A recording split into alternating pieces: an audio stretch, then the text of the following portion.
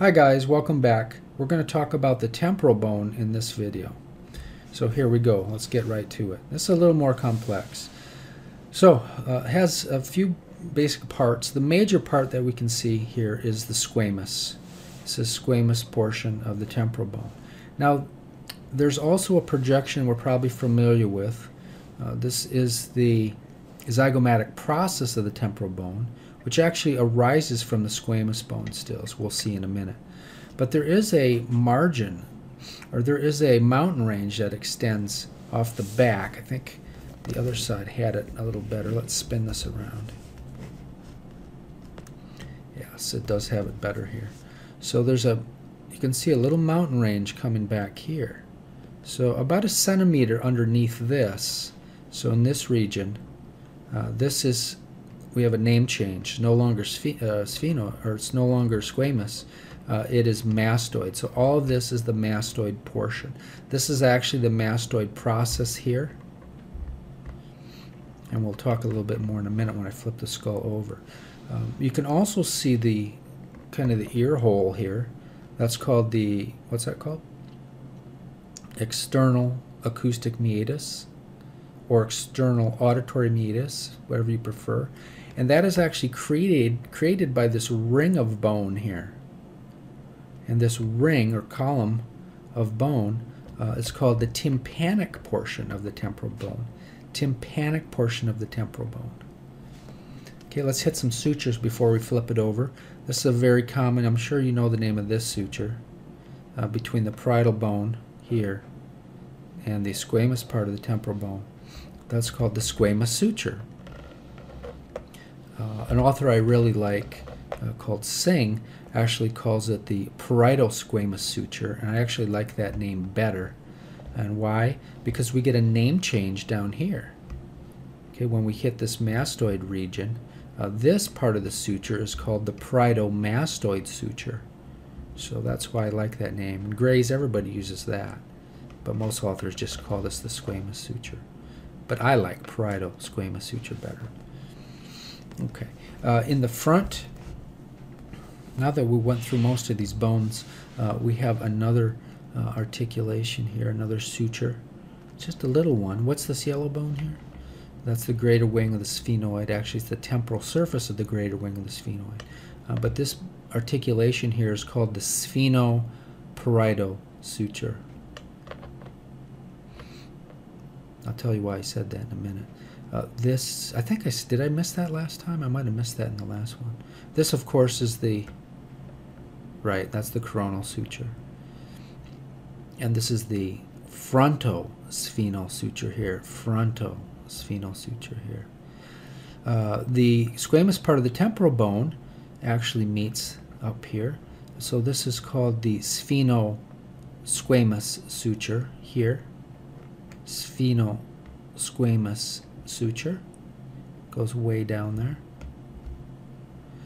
Okay, now this is a special region right here. It actually has a name for this region where the frontal bone, parietal bone, temporal bone, sphenoid bone all kind of come together. This is called the pterion. The pterion. And it's a very thin spot in the skull, and there's an important artery. The anterior division of the middle meningeal artery is under here. And if you get hit right in this part of the skull with something, like maybe even a golf ball, you can rupture that artery and develop a subdural hematoma and actually die from that, from relatively minor trauma. The rest of the skull can handle trauma pretty good, but not this region here. Okay, I think I got all those sutures. I think we talked about this before. This was again the, what was this called? This is the zygomatic process of the temporal bone. Whoops, sorry. Zygomatic process of the temporal bone. And this suture here is the Zygomaticotemporal Suture. Zygomatic process of the temporal bone meets up with the zygomatic bone, more specific. That's the temporal process of the zygomatic bone. This would be the frontal process of the zygomatic bone, but we're getting off track. We're going to save that for the facial skeleton. So let's turn the skull over now, see what else we can see. Okay, let's start back here. You can see we have a really big notch right here. That's called the mastoid notch. Mastoid process is here. Now we can see the styloid process quite nicely. We can see the external occipital, or we can see the external auditory meatus right here. Remember what kind of bone did I say was around that? What's all this? That's tympanic bone. Tympanic is a column of bone. This is all tympanic bone. In fact, it goes all the way around to the back. It keeps going down here underneath the styloid, and it stops right here. Okay, so this little column of bone also gives rise to this structure. It's a good test question. Styloid process we know, but styloid process arises from what bone? You would say the tympanic part of the temporal bone. Okay, now this is a very important structure. I don't know how good this is going to come out. Now that's not a fossa, that's a hole for the where the mandible connects. But this depression is called the mandibular fossa. Okay, that's important. That makes up part of the TMJ joint, which we're going to study in 6th quarter. So the back border of the of this fossa, what kind of bone is that? Good. That's tympanic bone. This is all tympanic part of the temporal bone, which makes up the back part of the mandibular fossa. Now there's a ridge, comes all the way from here, extends all the way down.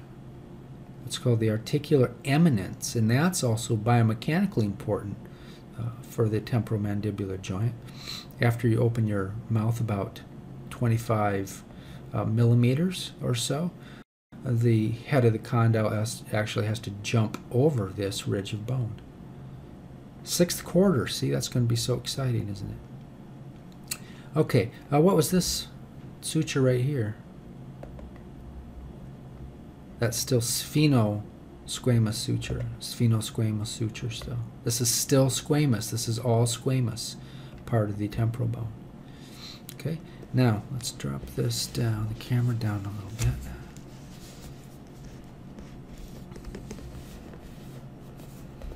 Okay, now we have one more part of bone to talk about, and here it is here. There's the demarcation.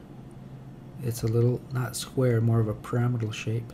But this is the petrous part of the temporal bone, all of this. It's the hardest part of the temporal bone. And it's going to do some articulating. We have one, remember we talked about this already, where it articulates with the basilar process. Remember we said that's not a true suture, that's a what? It's a synchondrosis. So this is called the petrio-occipital synchondrosis. Petrio for petrous part, petrio, or petro, occipital synchondrosis. And posteriorly, this synchondrosis ends right here. What was this called?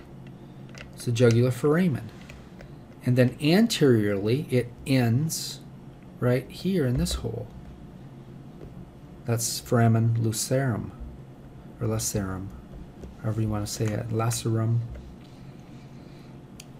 And is that a true foramen in a living human? No, it has a plug of fibrous bone there. Now we have one more articulation here. Petrous portion articulating with the sphenoid bone. So this is called the sphenopetrosal. No, it's not a suture. It's a synchondrosis. Synchondrosis. So all of this right here as well. Sphenopetrosal synchondrosis. And that's where you get the width growth. The skull grows in width in this region here. Okay, I think I got everything included. There's an important fissure right here. I will put the name above. And there's, let's see, I think that's about all we want to say.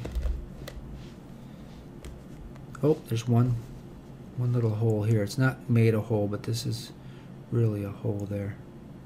At the base of the styloid process. I'll put the name of that above as well.